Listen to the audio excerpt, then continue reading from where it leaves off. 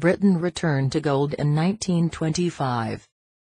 The gold standard, like the exchange rate mechanism, ensures stable exchanges and economic subject. Why, so, was at that place so many unfavorable judgment of the return to gold in 1925? In March 1919, the big trade shortage and low degree of gold militias resulted in formal forsaking of the gold base by the UK. On April 28, 1925, Churchill announced in his budget address that there would be an immediate return to gold at pre-1913 para. Read away, Lloyd's Bank Review, 1970, expresses in his article that returning to gold at $4.76 was a failure of the Commission, that they had non-done adequate research and had non-hold adequate consideration and expression at other states apart from the U.S. The Commission failed to take history of monetary values in any external state apart from USA, and besides used the incorrect indices, sweeping monetary value, for their computation, and therefore derived the incorrect consequence. The policy proclamation in 1919 of the purpose of returning to pre-1913 gold criterion was tantamount to the proclamation of a contractionary pecuniary policy. Under flexible ER government of 1919 to 1925, contractionary pecuniary policy is expected to ensue in an appreciating of nominal ER, deflate the monetary value degree, given high rate of rising prices after the First World War, and bettering fight. However, because the ER is determined in an plus market that adjust comparatively rapidly, we would anticipate to detect and grasp of the existent ER in the short term, whereby the ER deviates from the PPP equilibrium. Harmonizing to Keynes. The economic consequences of Mr. Churchill. When UK returns to gold in 1925, sterling was 10% overvalued. To find the magnitude of overestimate, Keynes used buying power para theory, PPP, which prevents that flexible exchange rate reflects motions in comparative monetary values between states. Matthews argued that exchange rate was non-overvalued, and exchange rate in 1925 reflected more forces of economic sciences cardinal than authorities' intercession. This is due to the usage of supply-side theory of exchange rate. High replacing ratio as an index, ensuing from generous benefit system, increases surge unemployment, coercing employers to offer up existent rewards to pull workers away from leisure. The exchange rate merely reflected the accommodation to supply-side days in the UK labour market, therefore no overestimate. To better UK fight, there need to be more flexibleness in the labour market. However, it is non-clear that the replacing ratio had big impact on UK pay costs or unemployment. More research needs to be undertaken on these supply-side influences. Redmond, 1984, presents a figure of comparings which suggest that PPP computations for the dollar and the pound in 1925 relation to 1913 scope from an undervaluation of 4% to an overestimate of 17%. Depending on which type of monetary value index is used for comparing. Keynes. Consequence of a 10% overestimate is a particular result of the specific retail monetary value indices he used. Redmond suggests a more representative index of fight is the existent many-sided exchange rate, which measures both nominal exchange rate fluctuations and comparative monetary value motions for a broad sample of UK trading spouses.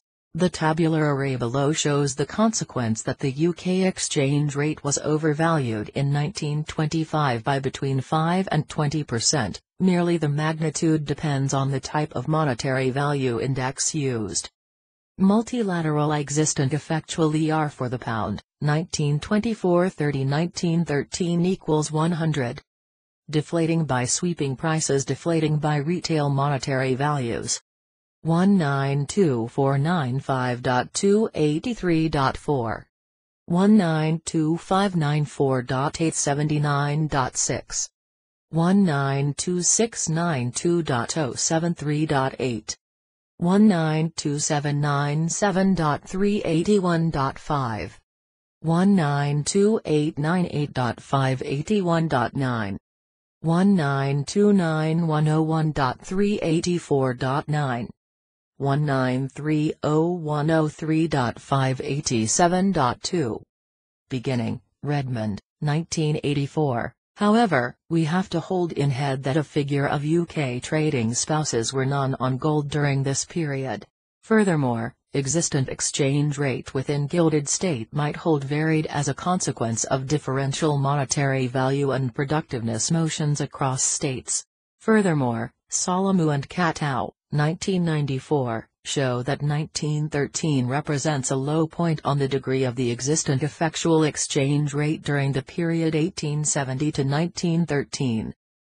Does overestimate a fair increase in greatest monetary value of export means a decrease in our fight?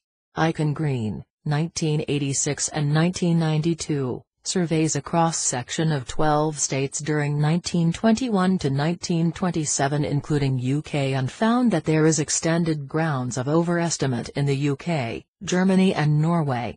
This is shown by the degree of fight as measured by the existent ER.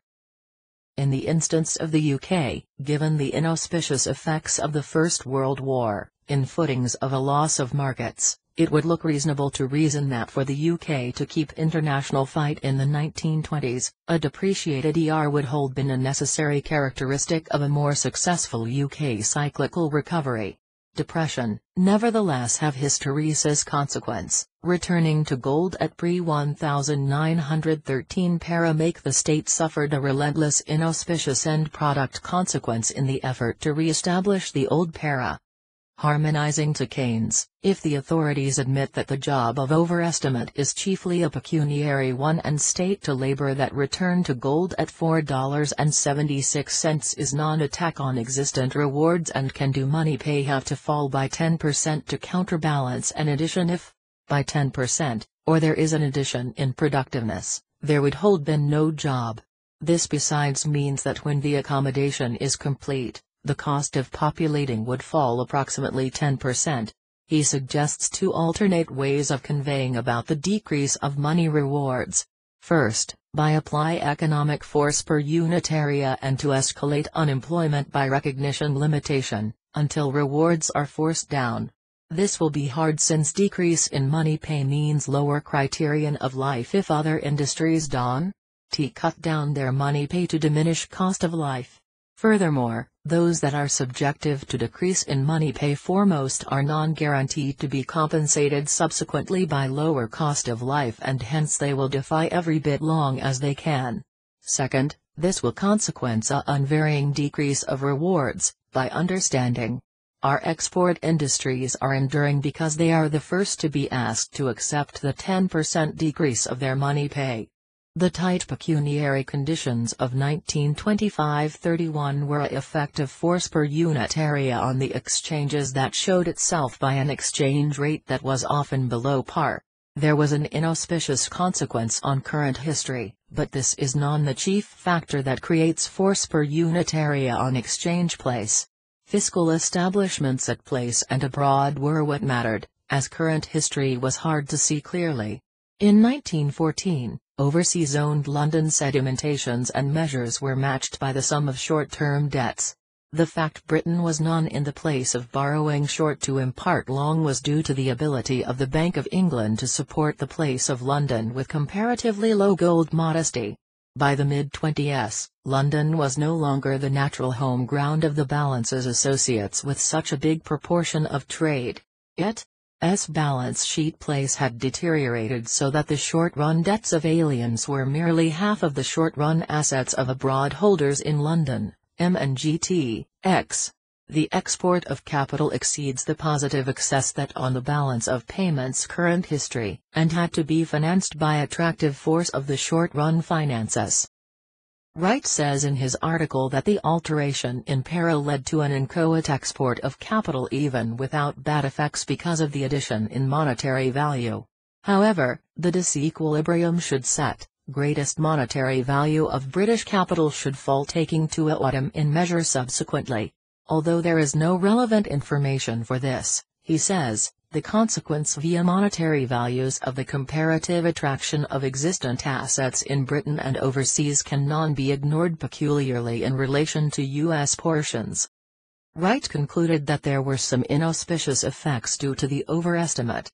The failing of pound was a effect of alteration in the balance sheet of London and of capital escape.